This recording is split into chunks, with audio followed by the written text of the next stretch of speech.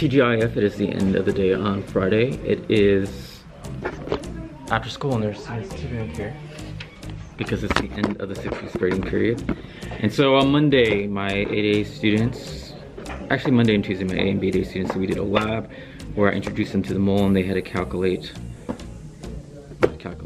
Y'all are distracting me because you're staring at me. And you're throwing me off. You're throwing me off my mojo here. They did an activity where they had to count out 3 piles of a dozen, so a dozen paper clips, weigh it, get another pile of a dozen paper clips, weigh it, another pile of a dozen paper clips, weigh it. They did that for paper clips, toothpicks, and beads. And then from there, the whole point was to help them understand that a dozen represents a certain quantity, so a dozen is equal to 12, and then that was introducing them to the mole, which a mole is equal to 6.02 times 10 to the 23rd particles, atoms, ions, formula units, etc. So they got that part down, but then also the fact that a dozen paper clips and a dozen toothpicks, they don't weigh the same, and so that also tied into 1 mole is equal to the molar mass of a substance, which that helped as well. But then I used an activity where I had paper clips in a jar and they were supposed to estimate how many paper clips were in the jar without actually physically counting them. So they knew that based on the average of, for example, a dozen paper clips, was it like maybe like around 5 point whatever grams, they could estimate what the number of paper clips were in the glass jar without actually counting them. And so I used that activity as an introduction to the mole because, bye, have a good weekend. I forgot what I was saying. I use that as an introduction to the mole because they can't physically count molecules or atoms, and so the mole is a useful tool for being able to determine that. So that's what we did Monday, Tuesday, Wednesday, and Thursday. What did we do Wednesday and Thursday? What did we do Wednesday, Thursday? Oh yeah, so on Wednesday, Thursday, thank you for helping me with my blog.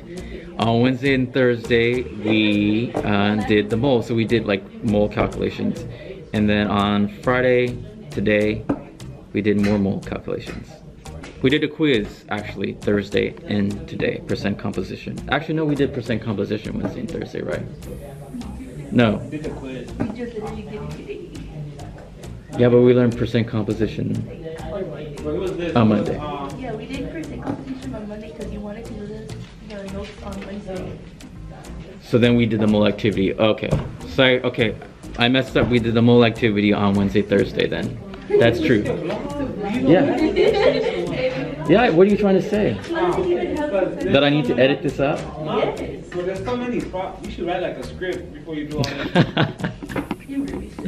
I don't normally do it when I have students in the class, but like I have to go and I totally forgot to shoot my vlog.